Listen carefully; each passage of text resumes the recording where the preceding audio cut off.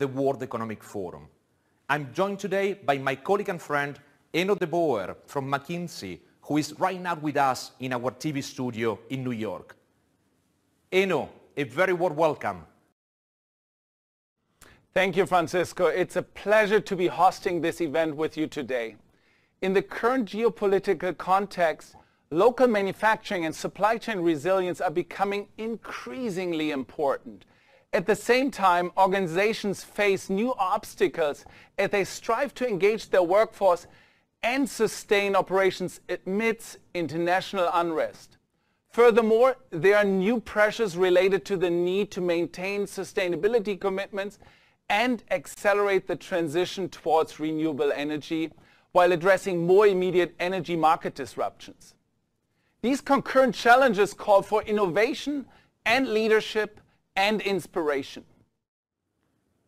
What we actually need is a guide to help organizations find a path forward and be able to navigate today's uncharted waters by leveraging technology-enabled operations.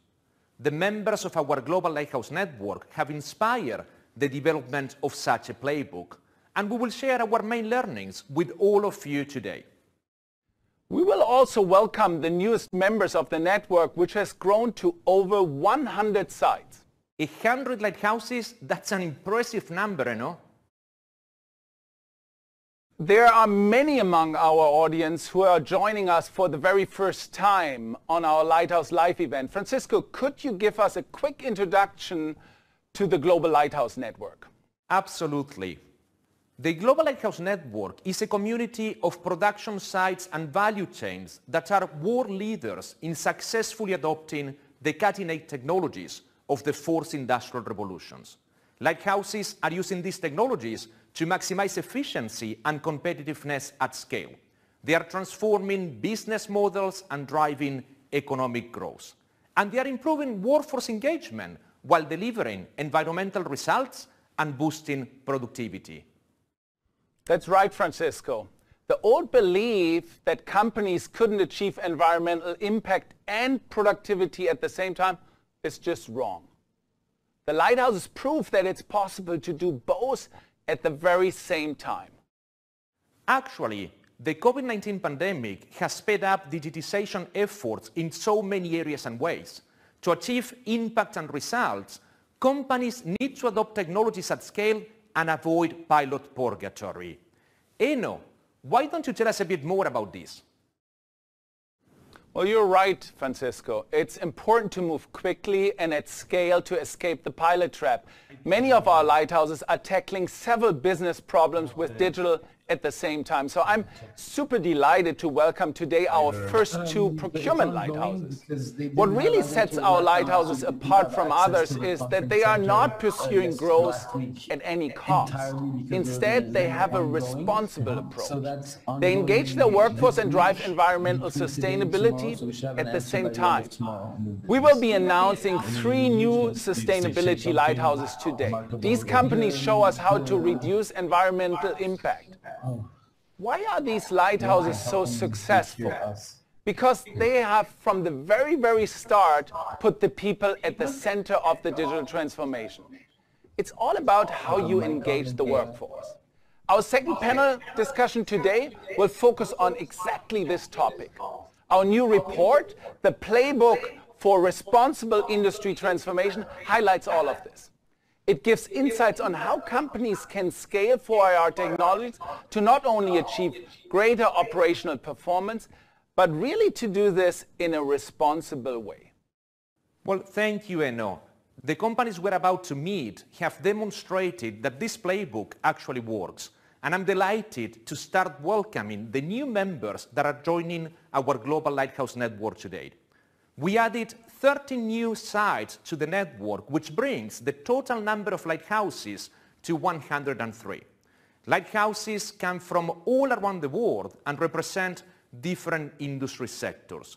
These are companies of different sizes, and they are all lighting the way for our global manufacturing community.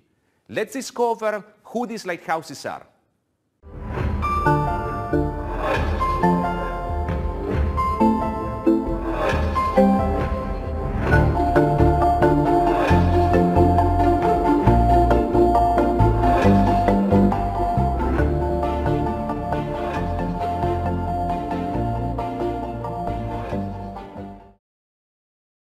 Sanofi is one of our first procurement lighthouses. Welcome into the network. It's using 4IR solutions such as smart tender analytics, supplier performance analytics, and should-cost modeling with impact far beyond procurement. Likewise, Teva is also one of our first procurement lighthouses. Teva's global procurement function is leading the way for the company with analytics-driven 4IR solutions, such as implementing a machine learning-based spend cube. BOE Technology Group, one of the largest LCD manufacturing companies in the world, is widely using artificial intelligence to transform production. You have most likely seen their products in action. Bosch Automotive in Changsha is overcoming supply chain challenges by using automation and AI solutions. By deploying 45 technology use cases, the site is maintaining its market position and achieving carbon neutrality. With increased demand for high-quality products and services, Haier's Zhengzhou water heater factory is using big data and 5G edge computing to build close connections with suppliers, customers, and other plants.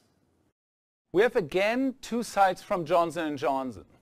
The consumer health site in Bangkok uses a range of 4IR technologies such as collaborative supply chain control towers to address agility, profitability, and cost-to-serve challenges.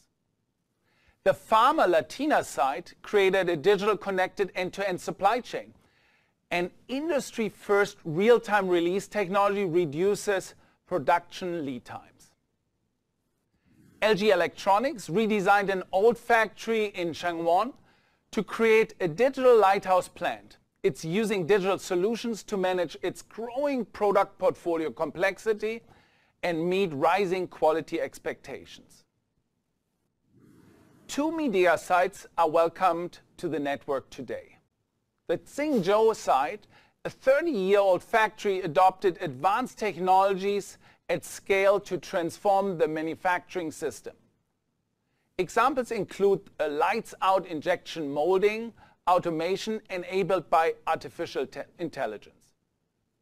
Also at Midea, the Hefei site is the company's biggest manufacturing center of washing machines. They have deployed intelligent logistics by using IoT and blockchain technology. P&G in Guangzhou is successfully leveraging artificial intelligence, flexible automation, and digital twins.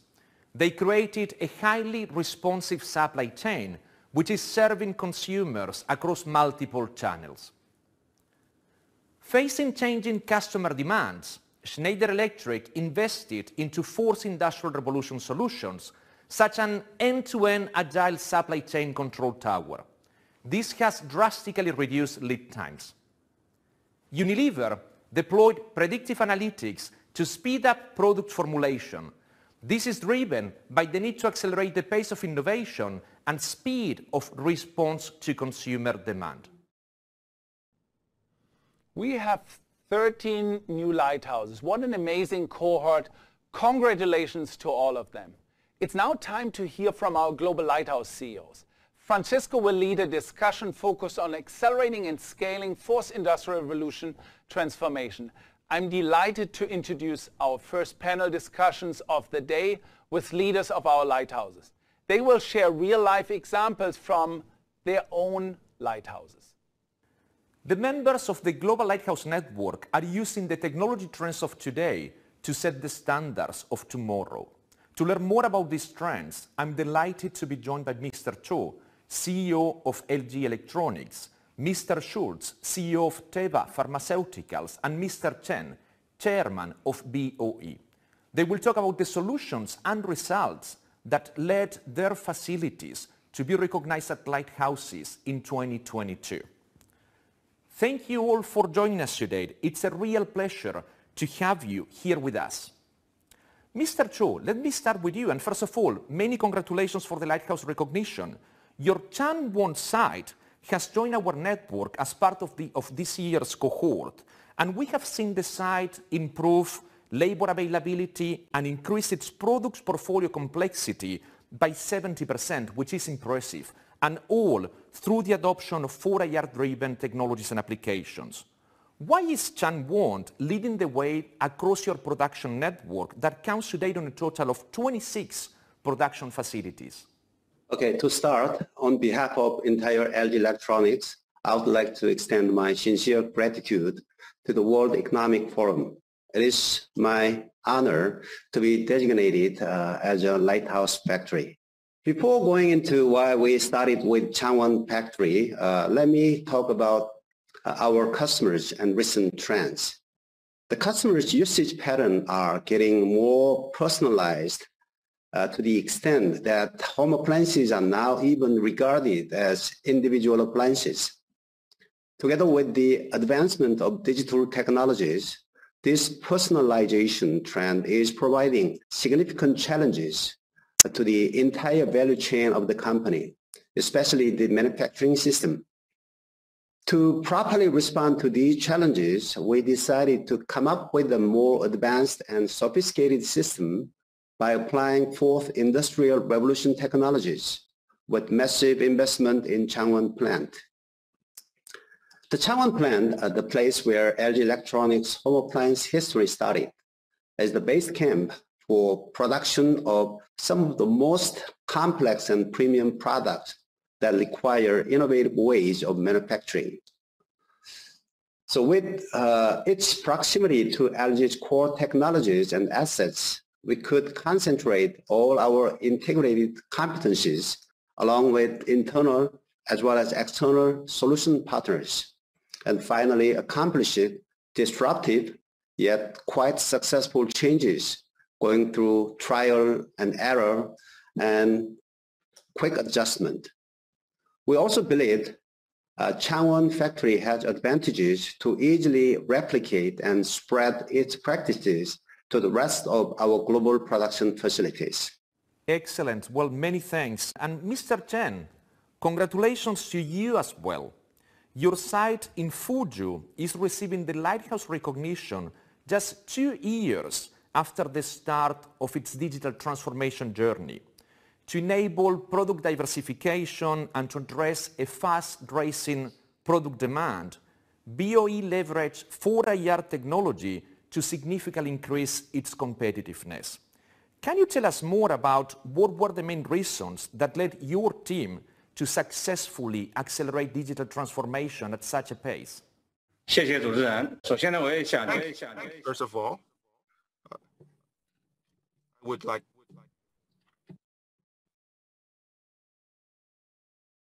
I would like to take this opportunity to thank my digital transformation team. We wouldn't be here today without their years of excellent efforts. It is a great honor for us to be named a Lighthouse Factory. There are reasons why BOE attaches great importance to and accelerates the capability building of smart manufacturing and digital transformation. First, it is a future-oriented strategy based on profound insights into the trend of the global economy, the 4IR, and the development patterns of the semiconductor display industry. The BOE has long realized the importance of increasing productivity through smart manufacturing. Therefore, as early as 2015, when initially setting up the Fuzhou plant, we positioned it as the world's most competitive smart semiconductor display plant and empower it with substantial 4IR technologies to boost its efficiency. Second, we aim to share and replicate our digital operation experience and smart manufacturing practices accumulated for nearly 20 years, and to build a standardized smart manufacturing system with dynamic upgrading that operates across the company. Now, BOE has 17 panel plants in mainland China, and we have accumulated profound intellectual capital and industry-leading smart manufacturing capabilities, which have integrated into a unified industrial internet platform. We are also striving to share and replicate the smart manufacturing technologies and advanced manufacturing experience across all our 17 plants to improve BOE's overall smart manufacturing level, among which the Fuzhou plant is an extraordinary example. Third, smart manufacturing and digital operation brings in huge profits. BOE Fuzhou plant, the Lighthouse, on the basis of a fully automatic production system, has widely adopted AI and advanced analytical technologies. For example, the AI-based automatic repair machines through data interaction and check repair synergy can reduce manpower by approximately 20%. And besides that, through big data analysis and machine learning, the quality improvement of new products accelerates by approximately 43%. And this will bring tangible profits to our company. Thank you very much. 检测人员的下降，使整个的这样一个品质的提升速度提升了大概将近43%，这些都为企业的发展带来了。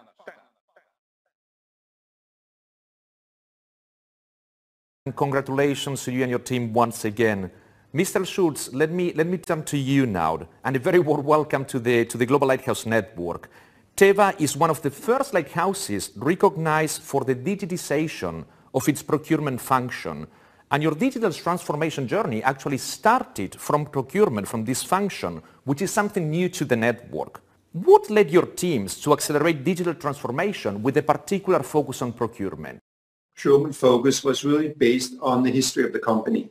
Teva has a mission to be a leader in generics and biopharmaceuticals, helping patients live better lives worldwide. And we serve around 200 million patients every day. We have been created through a lot of mergers, more than 20 mergers over 20 years. And that resulted in us having a IT backbone with more than 25 ERP systems, around 80 factories worldwide. But everything had been brought together through mergers, not through organic growth.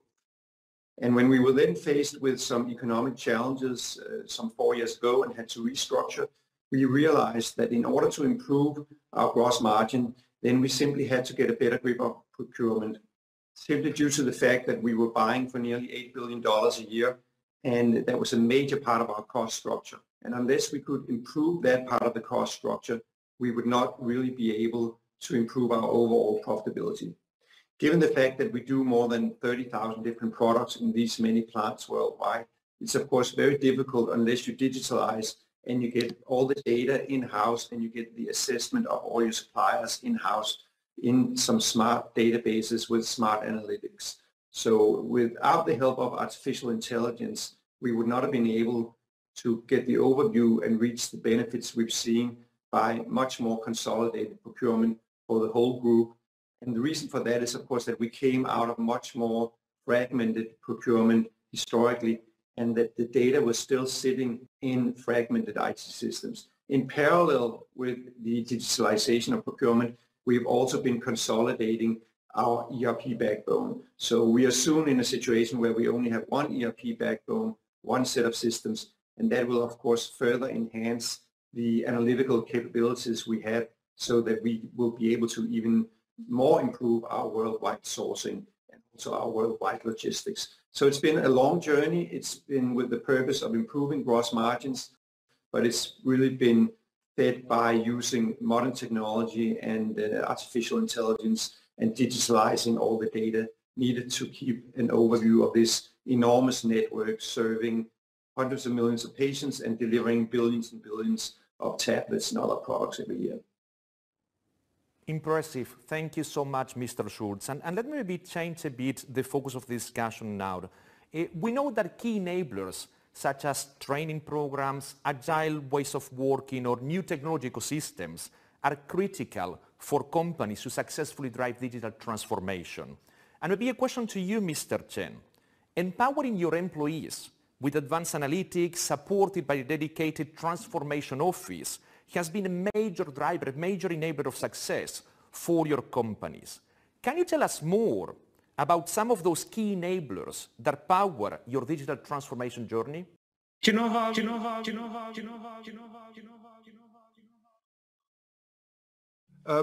The successful transformation of BOE can be attributed to four enablers. First, optimizing management organization, especially the digital management system. We have established a three-tier digital management system covering the group as a whole, the manufacturing plants, and the cross-functional teams.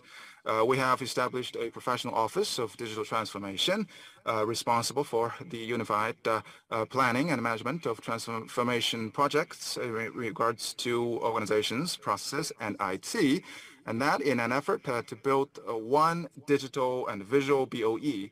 For example, in BOE Fuzhou plant, we also set up a special team of digital transformation led by the plant general manager and equipped with agile groups in charge and responsible for implementing our digital transformation strategy so as to further ensure the successful digital transformation of the whole company. Second, emphasizing the actual effectiveness of digitization. We believe that the core of digital transformation is data-driven management transformation, and the goal is to improve management quality and operational efficiency. In BOE Fuzhou plant, we have widely adopted industrial internet technologies. For instance, we collect the process data of over 1,700 main process machines and over 4,000 auxiliary process machines, and using FMC system and to dynamically monitor the operation of machines and finally integrate them into a data lake, including the data of delivery, costs, manufacturing, and planning, etc. And by further data analysis, we have developed diverse smart applications which serve to improve operational efficiency and profits. Third, accumulating intellectual capital. We established BOE Smart Manufacturing School in one aspect to summarize the practical experience of benchmark plants and elevate it to intellectual capital at the company level. And in other aspect, to train all the employees and use the experience gained to the fullest extent so as to improve the company's smart manufacturing level as a whole. In BOE Fuzhou plant, we further divide the digital talent into 6 categories and set up corresponding positions related to digital transformation. For example, the plant general manager is responsible for setting the digitalization vision and goals, and transformation leaders are in charge of piloting and replicating experience. Transformation engineers are responsible for implementing the application of digitalization on site. Fourth, building on an ecosystem, BOE Fuzhou plant has been actively absorbing advanced practices and building and improving its ecosystem to promote ecological integration for win-win co-innovation with its partners. Meanwhile, it expands its cooperation with universities and research institutions, especially in forward-looking technologies, and foster greater synergy for key breakthroughs. We have also established BOE Innovation Partner Conference and other platforms so as to promote exchanges and cooperations of industry partners. Thank you very much. 这样一些行业的平台来促进和全球的伙伴们的交流合作，达到共赢的目标。谢谢。Thank you, Mr. Chen. Impressive investments and developments that are powering innovation at BOE. Let me come back to you, Mr. Chu, on this topic of ecosystems. Your Changwon site developed an advanced technology ecosystem through strong collaborations with robots manufacturers, IT companies, and collaborations with universities as well. How critical was this network to enable the transformation of your site?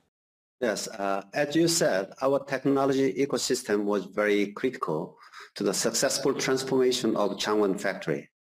It really played a key role in facilitating integration of partners' tech solutions, orchestrating resources, and composing services, and encouraging co-creation of best use cases among ecosystem partners. We plan to leverage the full strength of our partners to maximize speed, efficiency, and productivity, and achieve synergetic mutual growth, and eventually create a diverse technological enablers. For example, we were able to establish a three-dimensional logistics systems to reduce factory space by 30%. The digital twin technology helped us shorten development and setup time by 30%. And predictive maintenance system was created based on cloud and edge computing technology to boost productivity by 20%. All of these achievements were only possible by the collaboration and contribution among ecosystem partners. Thank you. Thank you, Mr. Chu. And 20% productivity increase is definitely an impressive number and results. Congratulations on that. Mr. Schultz, let me come back to you.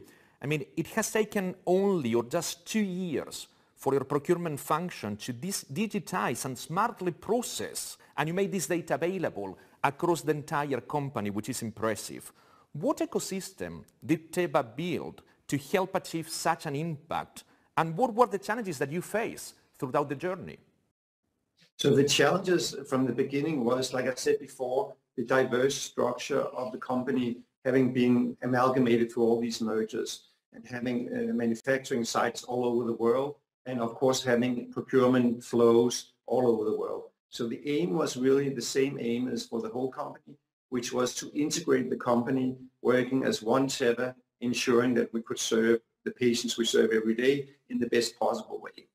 And in order to do that, we have done sort of a two-pronged approach. One approach was, let's consolidate and optimize our IT platform as fast as possible.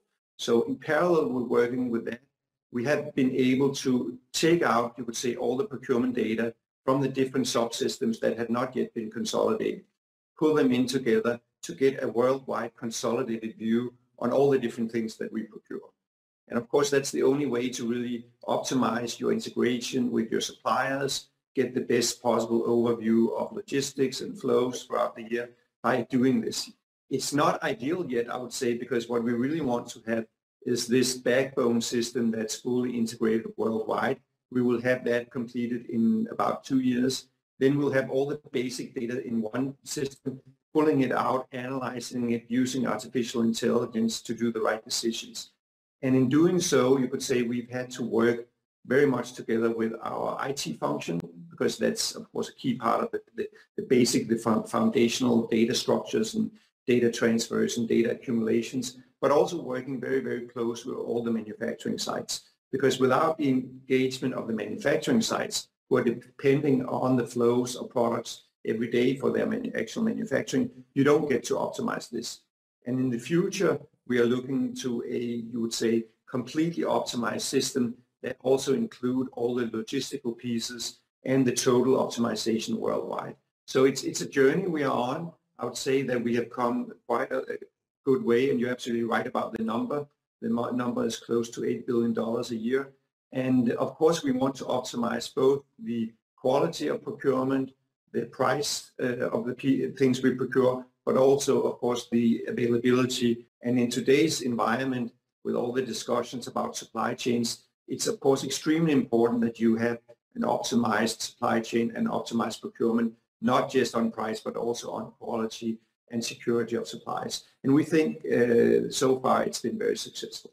Many thanks, Mr. Schultz, and it's impressive to see how data is powering the collaboration in between the different functions across the organization.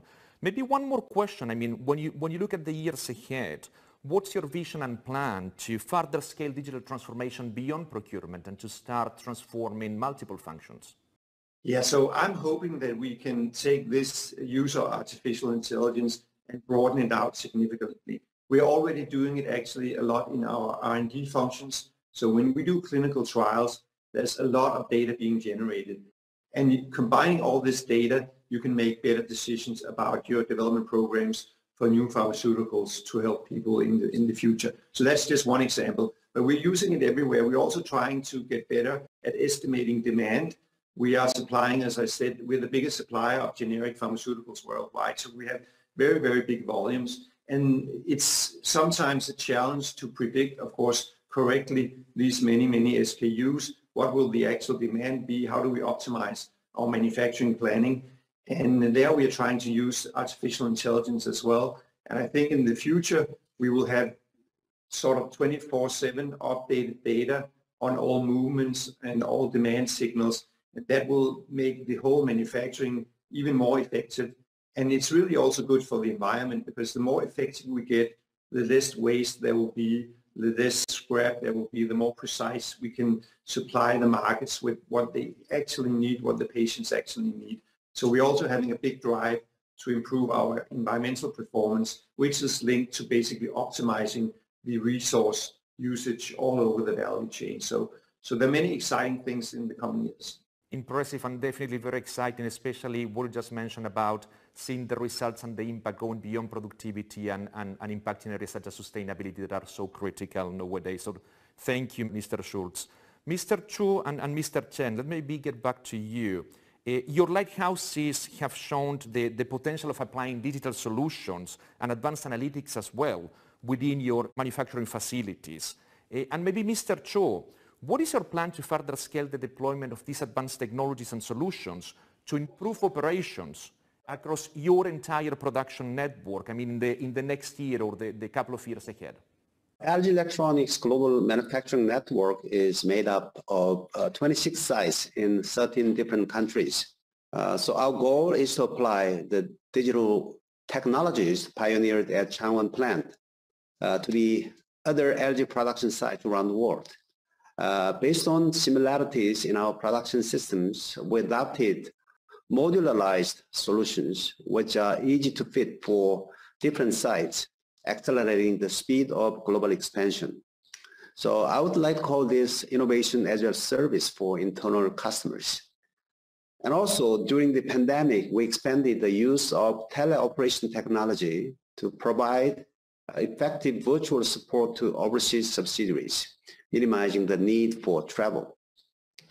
As our next step, we seek to establish a seamless data flow across the entire value chain to optimize our total supply chain management, from AI-based demand forecasting to manufacturing, and from procurement to customer services. With this, we will make a full operation structure that is more agile in responding to customer needs. That's my answer. Excellent, and I really like the concept of innovation as a service. I will definitely follow one offline on that one to learn more. Thank you. And Mr. Chen, maybe same question to you. What is your plan to scale technologies for AR across your entire production network? Thank you.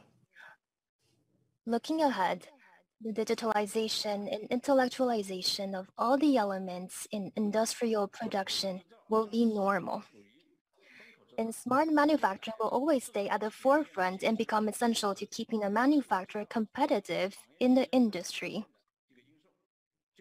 BOE will integrate its replicable capabilities accumulated over the years into platforms and systems of smart manufacturing, empower the upstream and downstream of the value chain through BOE's Industrial Internet platform, build a smart manufacturing network linking the whole industrial chain, set up an integrated supply manufacturing platform with the fastest speed, the highest efficiency, the lowest cost, and the best quality, so as to integrate 4IR technologies into our development strategy and the intellectual capital of the industry, elevating the smart manufacturing of the global semiconductor display industry to a new level. In an era of IoT with everything interconnected, screens are the displaying windows of the IoT world. BOE launched the strategy of screen-connected IoT in 2021, integrating more functions into the screens, developing the screens into more forms, and creating more application scenarios with a view to empowering the whole industrial chain to create greater value. We'll stick to customer-oriented strategies as always, continue to increase investment and innovation so as to provide optimized products and services. Together with global partners and lighthouses, we aim to jointly build cooperative platforms for win-win development opportunities and a brighter future. Thank you. We are delighted to welcome the three of you into the Global Lighthouse Network. And thank you especially for taking the time to share your vision and valuable insights with our global manufacturing community today. Thank you. And with that, Eno, let me go back to you. That was a fascinating discussion. I really enjoyed hearing Mr. Chen talking about how a well-designed digital transformation pays off rapidly and is key for sustainable growth. It highlights how lighthouses act as scale-up vehicles for the entire organization. It's the scale that boosts the returns. So often we talk about increasing impact, but as mentioned earlier, our latest report talks about the need for responsible operations, including the need to improve environmental footprint to do more with less. I'm now excited to announce 3 new sustainability lighthouse designations. These are sites or value chains using digital and analytics solutions to make an outsized positive environmental impact in addition to significant financial and operational results. Let's meet our new sustainability lighthouses. Through adaptive process control, Johnson Cork has optimized its processes and reduced carbon emissions. This is contributing to its corporate pledge of reaching carbon neutrality in 2030. Schneider's site in Le Val-de-Reux unlocked data through IoT sensors connected to their digital platform. This is improving energy management and reducing CO2 emissions at the site, contributing to Schneider's corporate pledge to be net zero carbon by 2030. Western Digital's smart factory in Penang is driving energy reduction through machine learning-powered lighthouse automation and smart energy usage optimization. Thank you, Eno. We have one more panel discussion today, featuring 3 leaders from our Global Lighthouse Network who will share their insights on responsible transformation. They will talk about how environmental sustainability and workforce engagement are critical to the success of any transformation. I'm delighted to introduce Katie George, Senior Partner and Chief People Officer at McKinsey, and a close friend of our Global Lighthouse Network, who will be leading today's final discussion. Katie, over to you. Thank you very much, Francisco. Today, I'm very excited to be joined by 3 leaders of companies that have been recognized not only as digital lighthouses, but as sustainability lighthouses. Companies that have demonstrated fantastic results on improving the environmental sustainability of their operations, even while also achieving fantastic breakthrough performance on other dimensions. They're showing us what is possible in terms of delivering not only great economic results, but also great environmental results. They also have really been innovating the way that they work with their workforces and through their workforces to deliver these breakthrough results. These are companies that have invested in upskilling and engaging their front lines in ways that have unleashed fantastic innovation and creativity and really empowered their front line to do things that they've never done before. They've also done things at scale. So each of these companies has been able to demonstrate not only that they can pilot new technologies, but have truly transformed their way of working in order to create sustained outcomes. So with that, I am delighted to be joined by three leaders. Christine Bastian, who is the Executive Vice President and Chief People Officer of Western Digital. Kathy Wengel, the Executive Vice President and Chief Global Supply Chain Officer of Johnson & Johnson. And Åsa Thompsons, Senior Vice President and Head of Business Area Technologies and New Businesses of Ericsson. Thank you all very much for joining me. Christine, let me start with you. Congratulations on your recent recognition as a lighthouse. I know that your Penang site has experienced very significant volume growth, 4 times in the last 5 years. But you've done that while maintaining and achieving your sustainability pledge. So can you tell us a little bit about how your fourth industrial revolution technology applications have allowed you to do that? Katie, thank you. So we at Western Digital recognize the importance of doing our part to contain global temperature rise. And so it was important to pledge and set our ambitious goal to limit the increase to less than 1.5 Celsius by 2030. While we've made significant improvements the past few years, we have a lot of work to achieve our goal. It is particularly challenging to achieve the goal while the factory is going through expansion. And so that's why we rely on 4IR technologies to drive eco-efficiency. 4IR technologies have helped boost our operations productivity and efficiency. This increased our operational performance to support the growth without the need to add more resources or machines that consume more energy. 90% of the greenhouse gas emissions we create come from electricity. So we deployed more than 1,000 industrial IoT sensors to more than 500 pieces of equipment and 15 utility systems to gather data and generate analytics insights. This allows us to optimize energy consumption across the entire factory. This is how 4IR technology accelerates sustainability for Western Digital. Christine, that's fantastic. Thank you very much. Kathy, I know that you at Johnson & Johnson are also working towards a sustainability pledge, and that your site in Cork, in Janssen's Cork site, has implemented adaptive process controls and reduced carbon emissions per kilogram of product by 56%, which is just fantastic. I know that meeting your growing business demands at the same time as working towards your sustainability goals are very challenging. How have you done that? What is your strategy? Well, thank you, Katie. It's great to be here with everyone.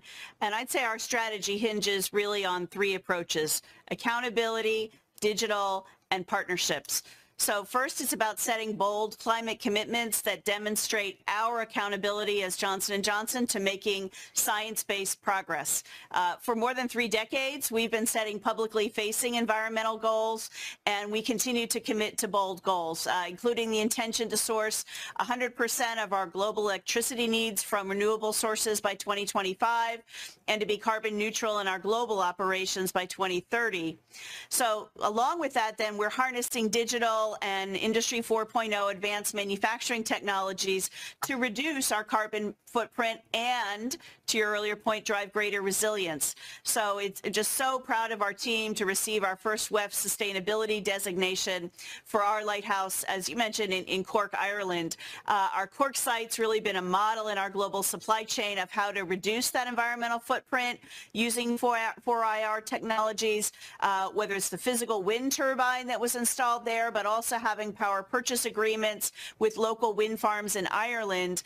We then use that adaptive advanced process control and digital twin technologies to optimize the performance not only in manufacturing but of our chillers, our pumps, our cooling towers. Those are some of the biggest energy users on the site and also have a really important impact in plant reliability and cost. So now that we scaled those, we've rolled that out to 16 of our sites, and we really look at our Cork site as one of our leaders in the sustainability journey and that intersection of better performance and a better outcome for the planet. That's great, Kathy. Thank you very much. Really impressive. And Osa, your Louisville site has actually built sustainability into the very design of the building and the site itself, right, through heating, ventilation, air conditioning systems that are controlled smartly, and you've reduced energy consumption by 24%. So if you can talk about what is Ericsson's approach and how does this help you towards your sustainability goals? Thank you, Katie. And first of all, great to be here. I think, first of all, just as Christine and Katie mentioned, and I don't think it's a coincidence, we all care about how can we contribute to meet and do our share of meeting the sustainability goals, right? And that means that we need to think differently, we need to consume differently, and we actually need the latest technologies to realize that. So that's kind of one piece of it. The other part is we are a technology company, so we also feel, because then obligation to be an example for other companies on what you can do if implemented right.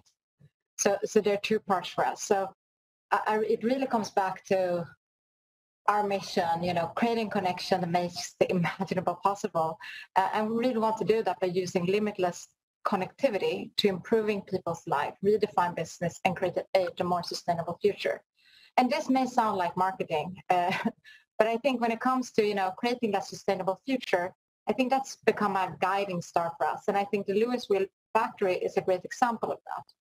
Because it's not only about energy efficiency. It's not only about bringing the latest technologies. It is actually showing what you can do if you use design thinking, the best operational domain competence, bring the best people together, and apply the best technologies. And we talked about a lot of the smart ways we optimize the latest, optimize the energy efficiency and usage. But it's also back to using 100% renewable sources, reusing rainwater to reduce, the water usage, but also building the site with reusable, recyclable materials. So as you hear, a lot of the technology leadership, it's not only about 5G, which we love to talk about, or all the smart AI applications. It's actually also about all the development happening on the material side and on the design side. And I think that's what's really, really exciting. And then you can say, why is this important for Ericsson? Well, we need to change our supply chain, the way we produce. So this way we can reduce our energy efficiency, our water usage, but also we manage to actually get closer to the customer who we serve. So we're actually able to deliver better products faster to the customer while actually reducing the airborne part of our supply chain by from 30% to 10%, right? And that becomes, this is how you make this possible, like a blueprint within Ericsson. So how can we now replicate a lot of this across our production system, as well as a great example to all our technology partners, all our customers, and all enterprises who want to do a similar journey on how can you make this happen. So that's why I would say Louisville is super important for us in many ways, both for our customers, our U.S. business, for us showing that this is possible internally at Ericsson, and inspire others to go on the journey. That's great, Osa. I think you just captured the essence of what the Lighthouse Network is trying to do in terms of inspiring both within your own companies and outside. So thank you for that. And you mentioned something else that I wanted to shift to, which is this notion that it's not just about technology, it's also about people. And, one of the things that I think we found is that all of your companies have really put workforce and people in the center of your deployment and your approaches. And that's a bit counter to some of the popular press about how automation and digital technologies are going to somehow disempower the workforce or even put them out of work. what we've seen from your companies and the others is really innovative upskilling programs, whole academies, new types of apprenticeship. We've also seen this notion of ideation hubs to promote innovation in different ways.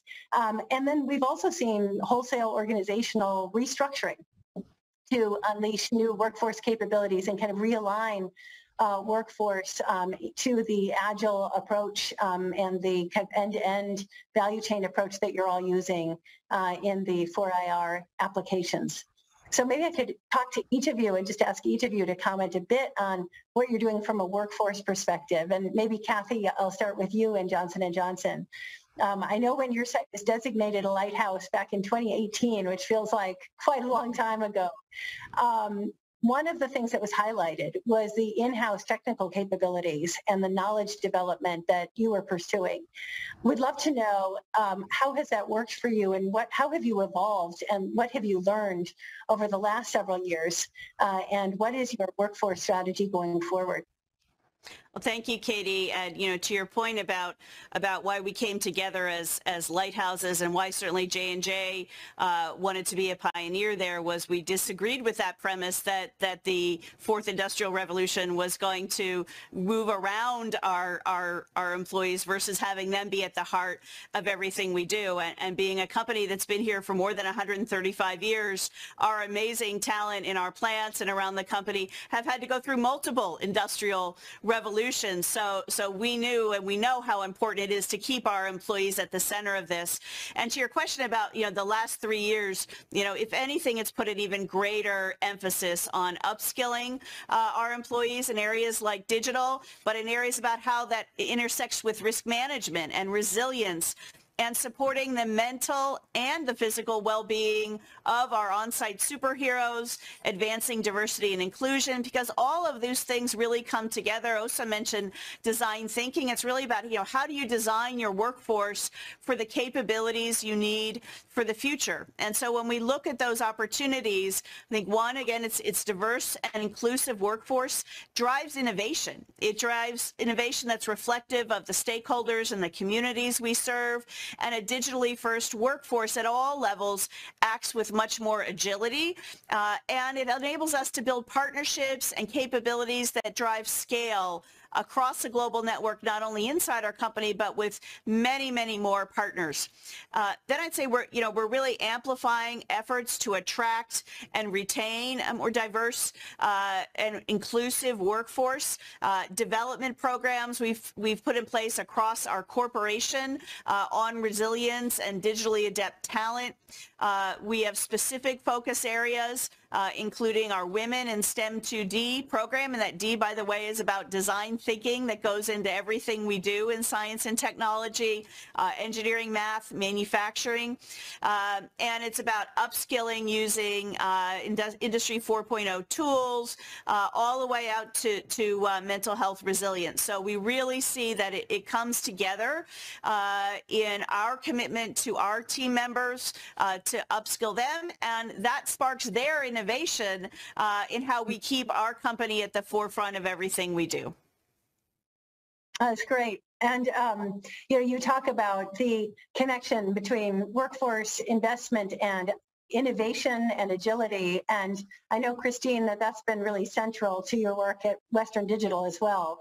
The Penang site joined the Global Lighthouse Network only in 2021, so a bit more recently. But I know that one of the things that you have done there is to create an agile digital studio, which really drives ideation and innovation in a very participative way. Can you talk a little bit about that, and particularly what you've learned during the pandemic? Because as Kathy mentioned, that's added a new layer of complexity, but potentially also acceleration to our efforts. That's right, Katie. And thank you for the question, because it's really important. And I think similar to Kathy's point, People are at the forefront when we think about innovation. And so at Western Digital, we pride ourselves on being at the forefront of game-changing innovations, from the invention of the first hard disk drive to the recent advancements in 3D NAND. We're constantly pushing the technology and the innovation boundaries to turn the impossible to possible. And it's 4IR that is about connectedness. When we think about connecting our people with this purpose of innovation, which is the key in keeping our workforce passionately engaged, both in the upskilling, but also in being future ready. To embrace that passion, we created the Agile Digital Studio for our people to continue to collaborate and innovate. Prior to the pandemic, we were doing this in person, but during the pandemic, what we were able to rely upon was to introduce technologies like VR, AR, and collaboration platforms to keep people connected and collaborating and innovating. The result was great, because across the board, we increased invention disclosures during the pandemic as compared to before. That's incredible. I just think that the work that all of your teams have done during the pandemic, I think, as Kathy said, really is heroic, and really has taught us what is possible. Very exciting. Osa, we'd love to hear a bit about what you have done. I know that one of the things that stood out for us in the Louisville site was the way that you went after kind of a multi-pronged approach to upskilling your workforce, including using a virtual reality platform, as well as collaborating with local universities. Can you tell us a bit about that? And also, how important is it to bring the workforce along? Couldn't you just do this by deploying technology? No, thank you. And I promised myself I wouldn't make this all about 5G, but as you mentioned that the virtual is the virtual reality, but I think importantly, augmented reality and XR-driven education, I think that's one of the most exciting use cases I see for 5G going forward. And it's not only for upskilling or reskilling. It's, think about onboarding new people into your team, or when you need expertise that you may not need to have on all sites, but you have on one site and can be with you literally in a mixed reality in the factory to help solve your problems.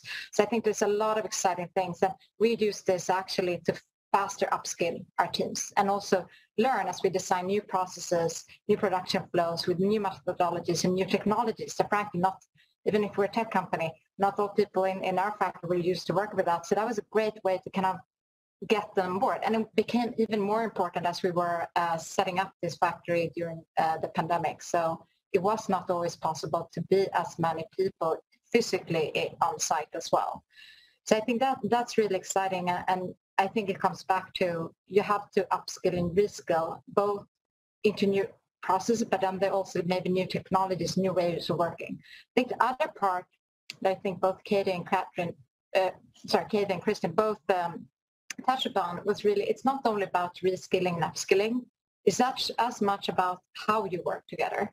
So one thing we learned to really make this happen and quickly implement new solutions, you actually need to have people who typically work with production flows, who have the domain expertise in the processes, together with some of the people from our side knew the technology. With the IT folks, we can actually scale this, because otherwise you have a lot of box everywhere, but it doesn't really scale and work. As well as working with our sourcing supply chain. What we learned was typically these are engaged in different phases along the journey, and then it doesn't work, it doesn't scale, it gets stuck. So putting together that cross-functional team from the beginning when you start to launch new ways of working, that was fundamental to us. So that, because I think it's part of the definition of how we think about agile ways of working, but I think it's also about bringing the multidisciplinary skills into your team, and that requires a new type of leadership and a new type of working. And of course, that also expands our partners, because we're not delivering this in isolation. We work for the tech partners and all our regular suppliers. So it was everything from having some of our regular suppliers being okay with us accessing data for some of the applications and use cases to drive scale. But it was also how did we work very strategically with some of our 40 tech partners to make this happen. And then the final note that I really want to touch upon is, and I think it comes back to Katie's comment about our people in the center of this transformation. And we learned something. So the heroes of our transformation of Louisville, you may have thought if you went the discussion we had intensively 2-3 years ago, it was are the people in the factory going to disappear? What job are they going to have? We actually realized they actually got even more empowered because they became the champions. We would not have been able to design our workflows and do them meaningful without them. So by making this happen, they actually became the heroes. Some of them had also got a new, very exciting role in the factory, more exciting than they had before. So I think much more strategic. And what we learned within Ericsson is actually the team who set up the Louisville factory, they become heroes because A, they became the blueprint on this is how we do this. Global example for Ericsson. Became the hero for our product teams because when there have been supply chain challenges, they actually been able to use this to fix this much more effectively than we could ever done before. And third, now I bring them as example to our customers. When I want to sell a private network to show what they can enable in factories, it's actually the operations team. And that's not the type of heroism that we actually had before we started place this. So really exciting. And again, it shows, I think, from how we really augmented the value of that skill. And then finally, I think by moving that way, if you apply it right, you can actually increase worker safety, and it can shift also a lot of the time you spend on the site actually much more valuable creative processes than perhaps there were sometimes before, where some monotone or very heavy tasks, which could sometimes be a safety risk for many workers. So I think in my ways, I'm very optimistic, and I'm even more excited to see some, not only to talk, but actually proof points of that today. I love that. I just love the optimism that all three of you bring to really the future of manufacturing and operations, and the future of work, and being able to create wonderful experiences and really meaningful jobs for people. So thank you for that. I'm going to switch to one last question, which is a speed round. So I'm going to ask each of you for 1 or 2 word answers to what being part of the Global Lighthouse Network really means to you and your company. So let me start, Osa, with you. What word or 2 would you use? Inspiring and connectedness. That's fantastic. Christine, how about you? Alignment on common ground. Wow, not easy to come by. That's great. And Kathy? Stronger together. Love it. Well, thank you all for this really inspiring conversation. Each of your companies has been recognized as sustainability lighthouses and truly are showing us the way to achieve real breakthroughs on sustainability in ways that I think we've never seen before. And as we've talked about, each of you and your companies are also showing us the magic of investing in our workforce and unleashing the power that they bring in innovation and performance. So thank you very much for being with us. Francisco and Enno, back to you. Thank you, Katie. It's now time to bring our event to a close. Many congratulations again to all our new lighthouses, and especially to the 3 lighthouses who are designated as sustainability lighthouses. And of course, let me also thank you, Enno, and all our colleagues at the World Economic Forum and McKinsey for the amazing dedication and work which makes all this possible. Francisco, thanks to you as well, and to our audience for taking time out of their very busy schedules to join our Lighthouse Live event. We end our event with 103 lighthouses in our network and 6 designated sustainability lighthouses. What an amazing achievement. I hope you feel all inspired by the possibilities the lighthouses have shown us today. These 103 sites offer us a blueprint to scale digital adoption and answer some of the most pressing challenges of our time. I'm certainly inspired. However, we still have a lot of work to do. There are millions of facilities and companies around the world, and that we want to reach and engage in the unique learning opportunity that the Global Lighthouse Network provides. Our network will continue to grow, and we invite you all to reach out to us to learn more about the journey towards becoming a lighthouse. There are many benefits of being part of this unique global community of influential innovators. Benefits for you, your workforce, and the wider communities in which you operate. Thank you again to all for joining us today. Stay engaged and reach out to us at any time. Bye for now.